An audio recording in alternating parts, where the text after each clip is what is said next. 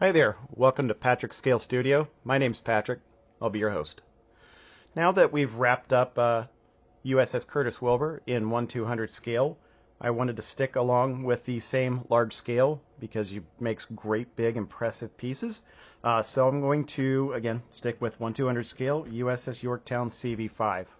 So thank you very much for joining me here during this introduction video. I'm not going to waste your time with reviewing the kit or anything like that. Nigel's modeling bench has already done so for us a while ago, and I'll go ahead and link his video in my comments here. But I just wanted to give you a quick idea of everything that I've gathered here in order to model this as I see fit. The kit wants you to model her in 1942, I believe close to June, when she was sunk at the Battle of Midway. I'm going to roll back the clock on it a bit, though, and we're doing mid-year of 1940. So I'll go ahead and get these out of the way. One of the books that I picked up here in order to do my research and have an idea of her armament and the aircraft that she carried and everything like that right around 1940 was USS Yorktown, From Design and Construction to the Battles of Coral Sea and Midway by David Doyle. This is an excellent publication with many great pictures showing the various stages of construction all the way through her sea trials. And then it also includes a lot of great detail as far as aircraft, different structures, different systems on the ship, the hangar. And if you continue on, it shows Yorktown during World War II. Again, fantastic reference book. I also picked up the Warship Pictorial USS Yorktown CV5 by Steve Wiper. And this is also a wealth of wonderful pictures. In fact, there's even a picture right there of the ship listing heavily to port. I believe this is right before she capsized and sank. But more toward the beginning, you can kind of get a good idea of what USS Yorktown CV5 looked like prior to joining World War II. You see this great big Y on the funnel, on the superstructure. Her deck, nice dark mahogany tone with these bright yellow deck markings. The aircraft also were a lot more colorful.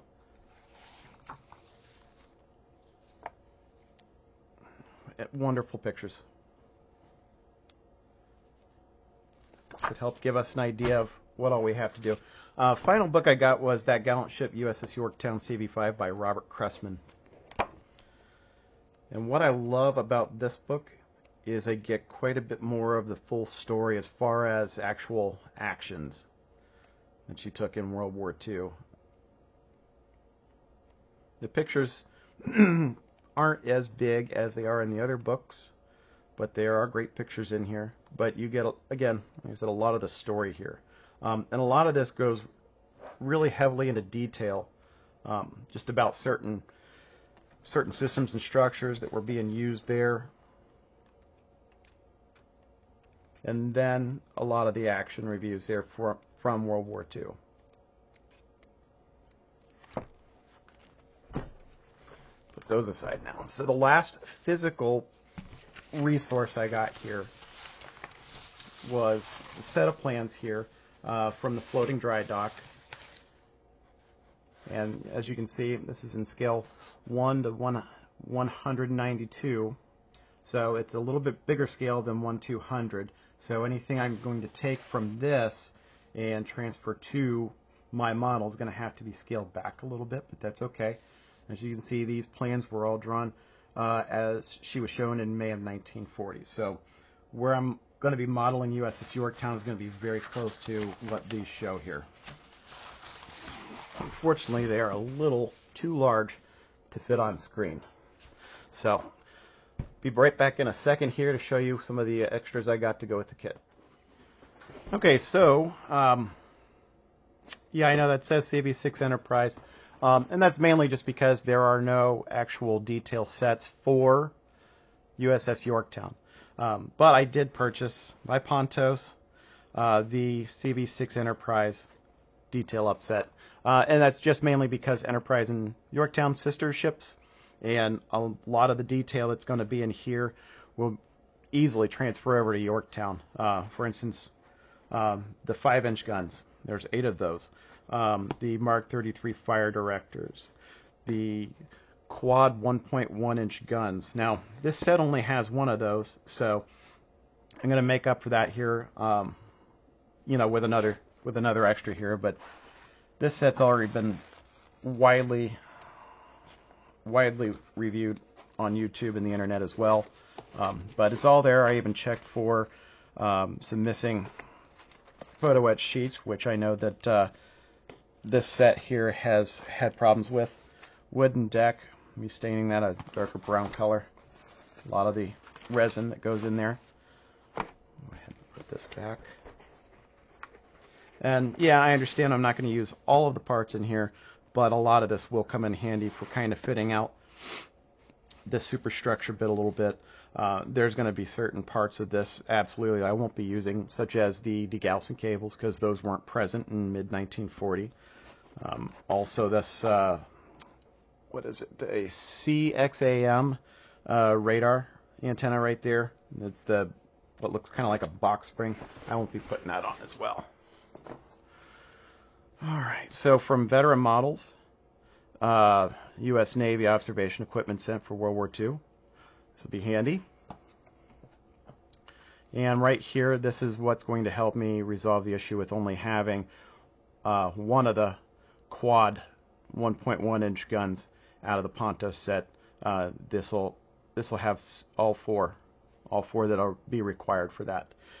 So one other thing I had to do was also source a STL file online for the 50 cal machine guns. They're not your typical 50 cal machine guns. They've got a pretty heavy mount, and they've got water cooling jackets on them. So I will have a go at printing those out so I can adapt them to my build. So be right back here in just a sec with a little bit more. Lastly, I got some anchor chain from HS Models. I went over this a little bit here in USS Curtis Wilbur video, but it is the correct link type in that there's a little cross member on each link. The chains that come in the Trumpeter kit and the Pontos kit both do not have that. They're incorrect. So I'm going to use this. It was really nice and easy to use on USS Curtis Wilbur, so I'm going to continue on with that. And then lastly, just like USS Curtis Wilbur, I've got nice brass pedestals when I'm ready to mount Yorktown to display base. Alright, be right back in a sec. So the last thing I wanted to discuss on this build video here was what I plan to do with this hull. Again, there are build review or kit reviews out there of the kit, and all around the kit looks to be pretty good, but due to some molding limitations, at least from my perspective, there are a couple issues with this hull. One, up here, this is a bulbous bow. It needs to be fattened up a little bit here. Two, these portholes are all oblong shaped, again due to molding limitations. When they slide mold this, these right here, if you were looking at it straight from the side like a profile, they would appear round, but as soon as you turn this a little bit, they turn into ovals. One of the other things here is the hull's got almost like a bathtub shape, and if you look at the body plan that I got from the plans of it, that is not the case. You can see there's a curvature right up here on the hull, and additionally that also shows kind of how fat that hull should be right there on the bulbous bow portion of it. Also, there is no plating detail at all on here, and there is an armor belt that is also not molded in and is missing, so we'll have to work on that a little bit.